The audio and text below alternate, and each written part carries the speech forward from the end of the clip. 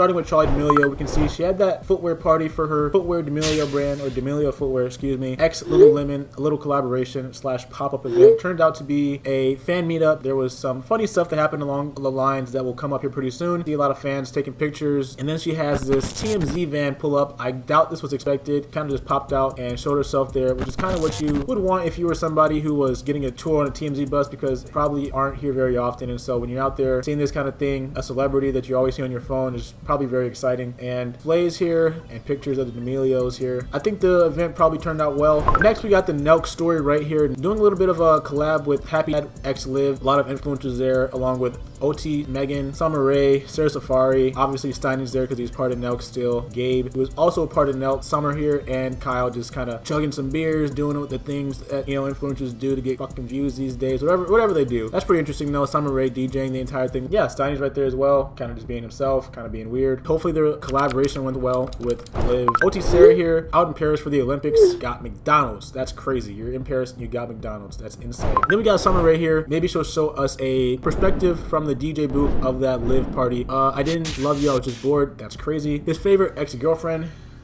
Also kind of crazy. I mean, these are the funniest shirts though. This is a little haul, little thrift store spree, I'm guessing. Then we got her doing a little bit of a taste test on this Starbucks drink. Then we got the nails getting done. Unfortunately, we only see this set of nails, not the other set of nails. They still look good. Friendship is very common, and also having super long nails is common. And I don't get why, because I feel like it inconveniences the woman. They have to angle their finger different ways to touch their phone, and probably do so many other things. And it might help in some ways, you know, like picking up cards off the ground, coins, but I mean, I genuinely cannot think of another way. Where cool pictures, I mean, that looks absolutely edible. I don't know if I'd eat it, but it looks edible. Sarah Safari here on her full-time streaming arc. Is she a full-time streamer? She's trying. She's playing Fortnite. If you guys want to check her out, I'm sure she's having fun over there, interacting with chat, interacting with the communities online is always fun. Got a comment here, souls please. I mean, I'm not gonna say please, but W comment. And also got her doing some little back workouts here. We know that's her main style of content. And so what do you guys think about Sarah's back here? She looks pretty strong. I honestly have had times where my back has looked like that, and probably a bit leaner as well. Not to flex or anything, no pause, or no pun, pause, wow.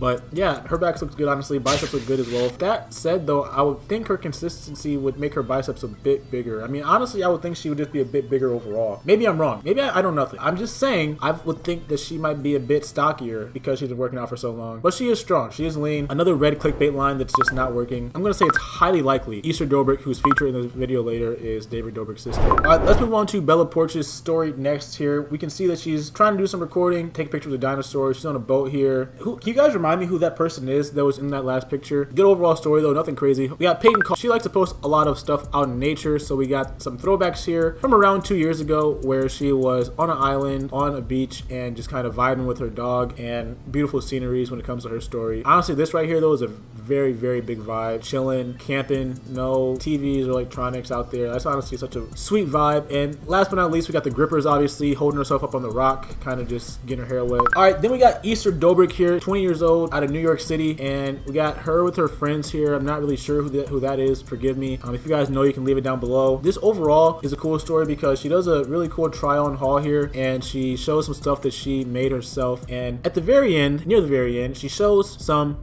feet. And I'll be honest, this could get thrown up on Wiki Feet. She probably doesn't have one. I definitely didn't look. Great picture, great overall. I would say, honestly, 9 out of 10. Yeah, looks great. Hey, girl, hey. She starts a lot of her stories like that. If you guys are returning viewers to her story, you'll know. Overall, though, that picture of her foot was really nice, really cool overall. Just a well-done toe. Well-done toes, well done. And yeah, here's some of the stuff that she made herself. Looks like a football uniform or something like that. Keep finding stuff in my closet that matches the color. Socks that have pink in them, I guess, definitely match the color. Then we got Griff here, one of the most prolific foot posters on the Snapchat platform, obviously. Got his girlfriend here, Macy, and they're out here just kind of doing their daily thing. Looks like they're cooking a potato, God knows what else, throwing it in the oven. Slight problem though, their grill is out of gas. Unfortunate. Now Macy is not a happy camper. So they go out to the country, take some more pictures, and buy a propane tank, and Macy's like, I'm not carrying that shit. Fair enough. We've got pictures of the stuff that's being ate after it was made and the gas was acquired.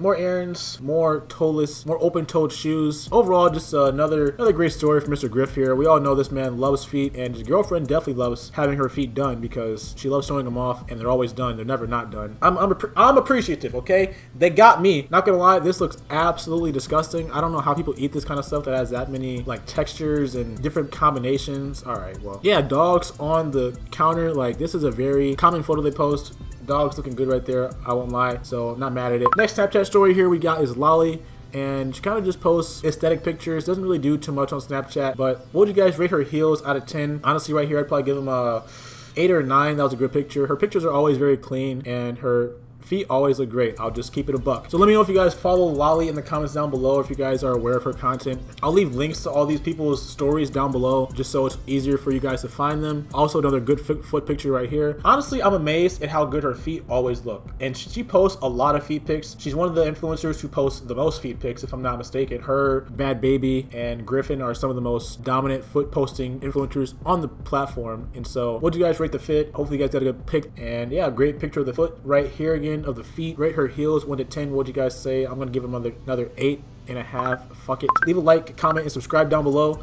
and I'll see you guys in the next one. Peace out.